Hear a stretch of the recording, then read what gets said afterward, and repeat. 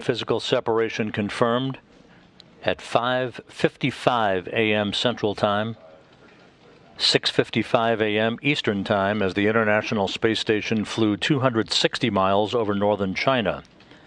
The Pirs docking compartment is free from the International Space Station that had been its home for the past 20 years. 205 for the primary program, command 40 not required.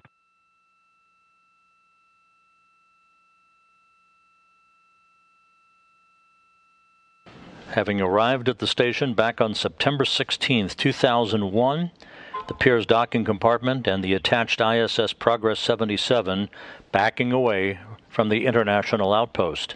Again, undocking occurring at 5:55 a.m. Central Time, 6:55 a.m. Eastern Time over northern China.